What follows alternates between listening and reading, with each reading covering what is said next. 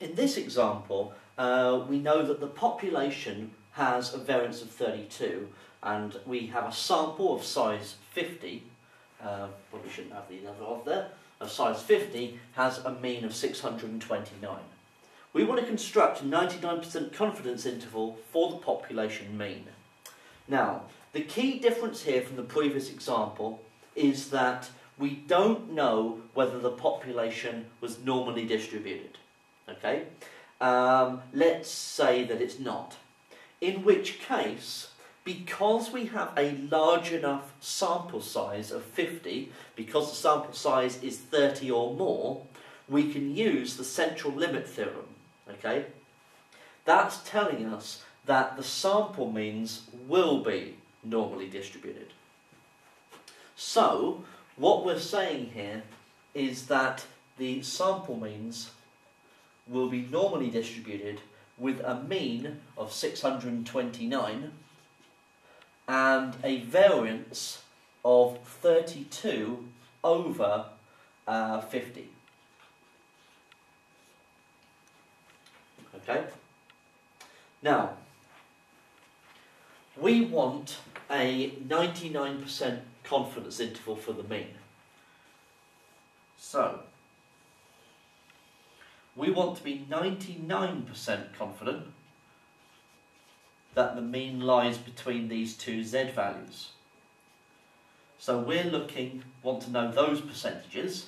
So if the total of those two percentages must be 1%, then each one must be 0.5%. And we can calculate the z value by doing the inverse norm of 0.005. That's 0.5%. Okay? So you can do that using your formula booklet, or you can do it using your calculator. So inverse norm of 0.005 is minus 2.576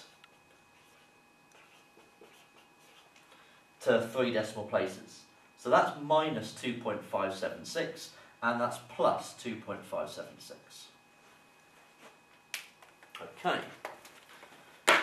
So that means our confidence interval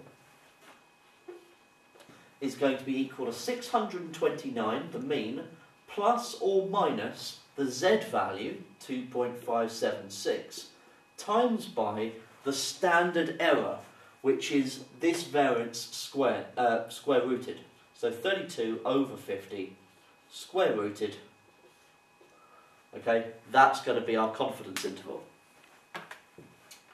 So if we plug these values in, 629 take away 2.576 times by the square root of 32 over 50. Okay, so that gets me 6 to 6.9. That's the lower confidence limit. Okay, so that's taking away. And then if I change this to a plus, then we've got 631.1 to 1 decimal place. Okay, so I can be 99% confident that the sample mean, the population mean, sorry, will be between these two values. And you can see that actually both of them are quite close to 629, and that's because the sample size was so large.